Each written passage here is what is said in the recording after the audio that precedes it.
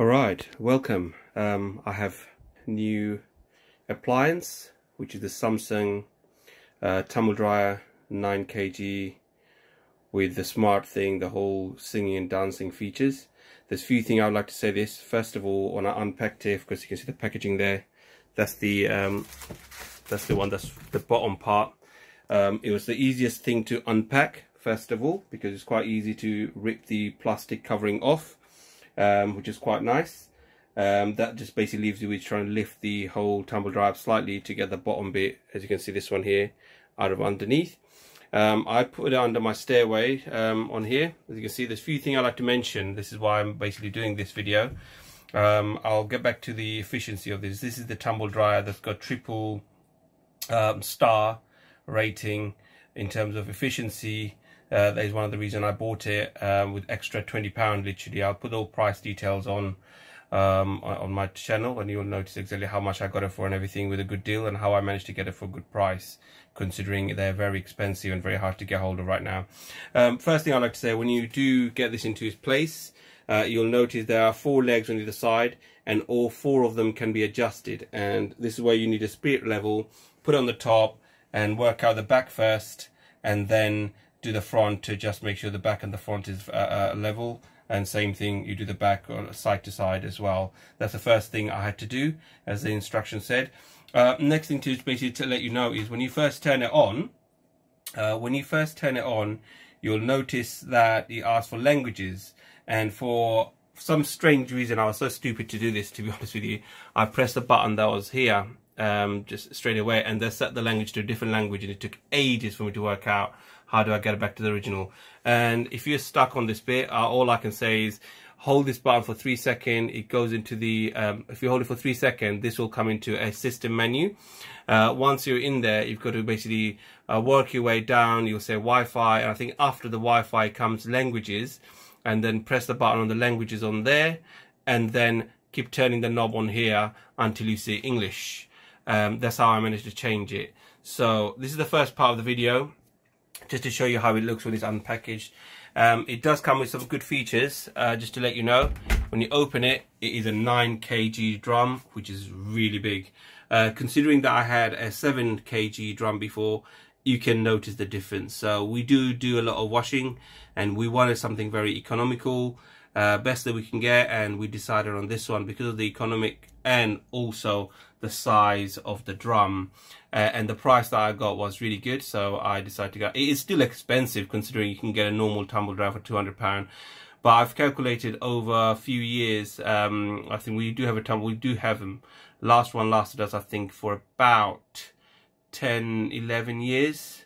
So after 5 years you get your money back in terms of efficiency and so forth. That is one of the things that I've read up about, so I thought I'd go for it. But inside it's beautifully done. It is a nice tumble dryer and simple to use. You literally, all the water that comes out, it literally comes out from this. Put it back on easily as well, and I like the fact this one is on the top. My last one was at the bottom somewhere there. I think you have to open the door and open everything up. That's how I got into the last one to get the water out, but this is on the top. Another thing you can do with this specific tumble dryer is that you can actually, I think you can connect the back pipe into a waste water or somewhere. Therefore you probably won't need to use this. The water will go straight out into your drain. That's the bonus of this as well. So if you're thinking of going that line, you can also do this, but I do recommend read up on it first and see if you can do it. There's nothing much here apart from the fact that when you do open it up, it does come with some accessories. So there are some accessories that comes with the tumble dryer. One of these, this is a pipe that, as I mentioned earlier on, this pipe, if I can find the end of it somewhere in there, is where all the excess water after it's done the condensing comes out of, as you can see there, and into your drain. It's got something else as well in there, some sort of brush. So there you go. The best bit about this is if you've got shoes and stuff to dry. I know we sometimes have to wash our shoes and stuff, so it does come with this little tray. So just to show you, the tray itself seems to just go in. There's little hooks on either side, it falls into the little groove and it stays there. So now you can put your whatever you want to dry, just put it in there. But I do recommend not to put any other clothes in it. It's just to dry your shoes and stuff quickly as possible, and that's probably the best way. I do like the idea of that. That's the extra benefit of this. Apart from that, I mean, the excess that comes out of the dirt or whatever you've you know, comes out of the tumble dry, as you'll see, will get collected into here, and you literally just take it out as I've just done so, opening up there, and you just close it back down again. Which doesn't seem enough there. My last one is quite big, and a holder of some sort that holds them in. So there you go. If there's anything else I've missed out, I will. If there's anything I've missed out, I will mention it on my notes. So yeah, another thing I did when I connected to my phone, there are a lot of features on here. I mean, I wouldn't go through them all because you have to read them yourself when you find it. You'll find it on the internet quite easily on their manuals and stuff, but there are a lot of options on here. So this is the quick dry. If I turn it, mixed load, synthetics, delicates, towels, beddings, shirts, wool, outdoor, sports, okay, outdoor stuff, okay, that's fine. What was that? I missed outdoor, iron dry, time dry, warm air, pre-dry, okay, cool air, and then back to cotton again. Okay, there are the features that's on there. I thought I'll quickly show you those. And I have connected to my mobile phone. I haven't actually used it to see how well you use. I don't see the point of it, to be honest with you, unless if you can press a button and get my washing from my washing machine, get it straight into there. If you could do that, that would be brilliant. Apart from that, if you still come in here, you still have to put it in there. You can delay it, I suppose. If you leave something in there, you can do overnight from if you're in bed or whatever, just press the button and get it started. That's probably the only benefit that you have. But I rather just put the stuff in, turn the machine on, let it finish, and it's dried. So there you go. That's the first look on this lovely heat pump tumble dryer. So we've been using this for a few weeks now just to see how it works, to give you a better understanding. There's a few things I've noticed straight away. First, best thing that I noticed is when you open the door, a light comes on and you can see inside. And I've just literally done a load of drying already, a large load. And since the 2 loads that I've done already, just to show you how much debris or anything that comes out, you can see in here, if I open this up, that's the bit that I'm not really that fond of. It's the opening. Actually, it does open quite nicely, and that's how much dusty stuff that normally comes out. And if I show you clearly, there's hardly anything in there basically, and that's after I think two loads I think we've done. And normally on my last dryer, there would be a lot more than that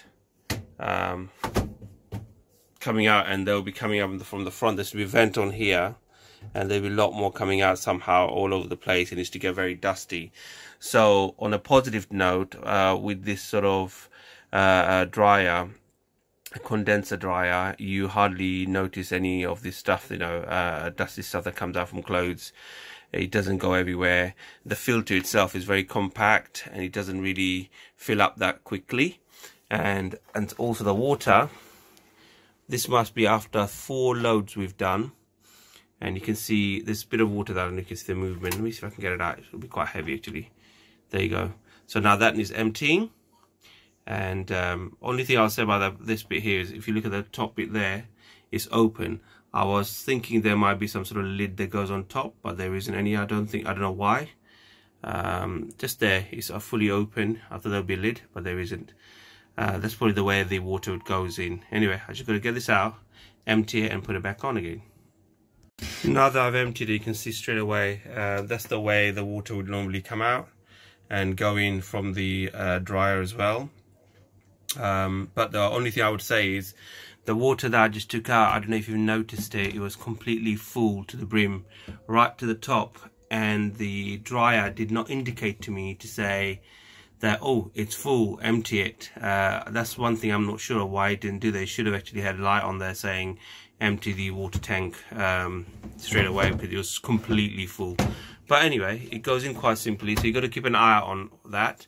That's one of the things that I've noticed. In terms of usability, it's very simple. It literally comes on, and as I've shown you before, you can just change the setting to whatever you want.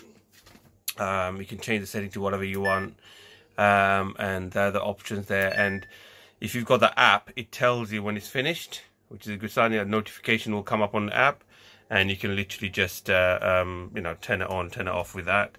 Another interesting fact is where it does its drying. If you turn the mix load on, for example, it tells you at the bottom you'll heat up first, you'll dry it first, and then you'll cool down.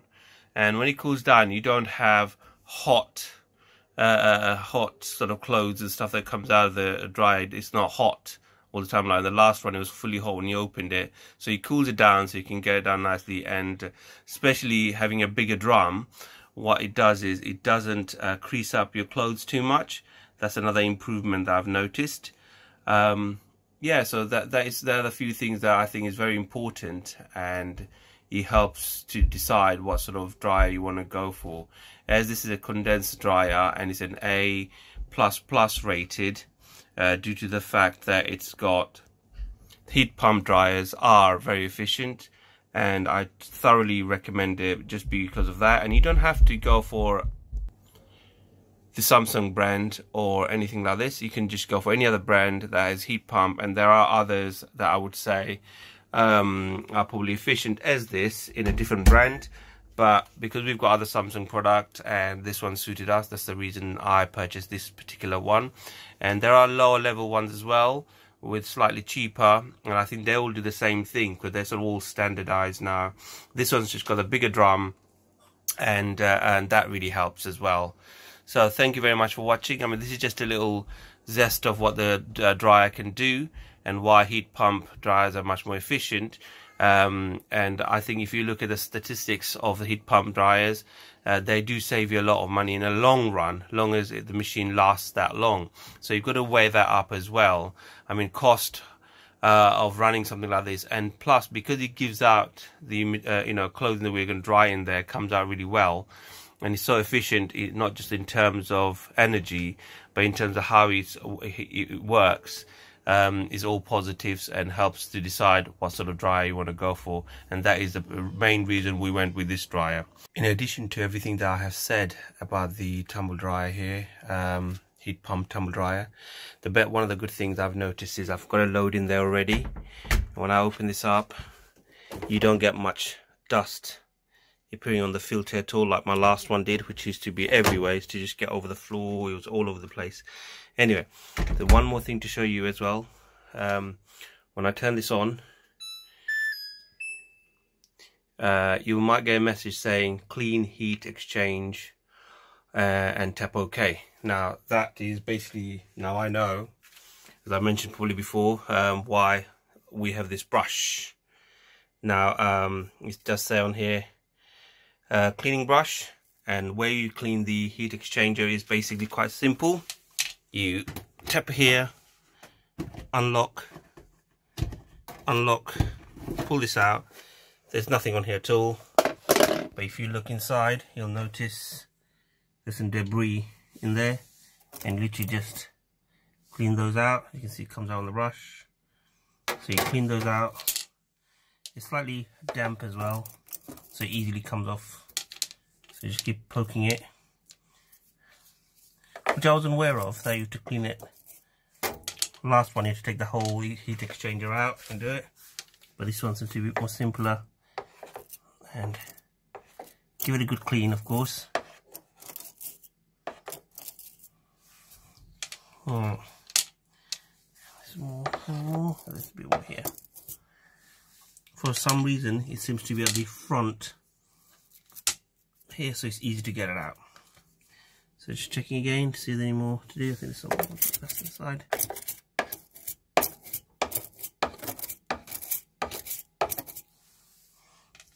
And that's now clean as it can be. Bit on the left there. Anyway, that's how you clean your heat exchanger on a Samsung heat pump tumble dryer. Putting it back is simple. You push the thing back in, lock this side, lock the other side, close this down. Voila. There's only a little bit of debris that was on there. It wasn't a lot, but that was it. So there's another part of the tumble dryer that you need to be aware of, and it's quite easy to do. So it's and it's very simple. And all you've got to do now is press OK, and to press OK you need to turn the knob to the right, comes to the OK bit, and I suppose you just press the button here to select OK. Job done.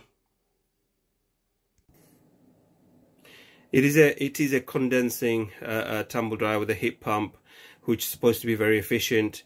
And after a while I use it, I might leave a comment on the bottom to see how efficient it is, to see if it does make any difference to my electric bill, because we do tend to use dryers a lot in this country, you know, because of the weather. And it is a time saver, and I'm hoping this tumble dryer will last as long as the last one did, although it wasn't the most efficient tumble dryer that we had in the past. It is a new technology, and as I've said, if I find anything different out of the ordinary, I will mention it on the notes on my channel. So once again, thank you very much for watching, and I hope to bring some more stuff for you later.